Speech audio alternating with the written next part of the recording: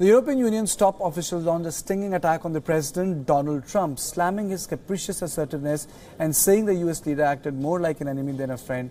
EU President Donald Tusk lashed out at Trump over his decision to withdraw from the Iranian nuclear deal and to impose trade tariffs on Europe, which have caused a transnational rift.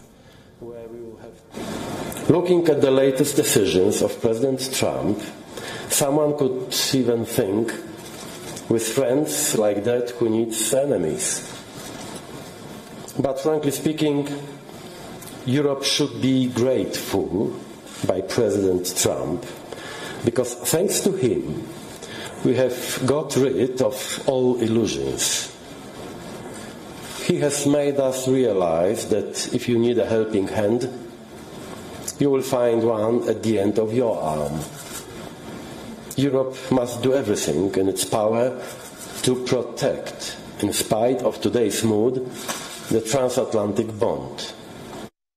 Tusk even compared the US administration to Europe's traditional foes, Moscow and Beijing. He also urged leaders to keep an eye front on Trump's decision to impose tariffs on aluminium imports, a move the EU has warned could spark a trade war. Mr. President.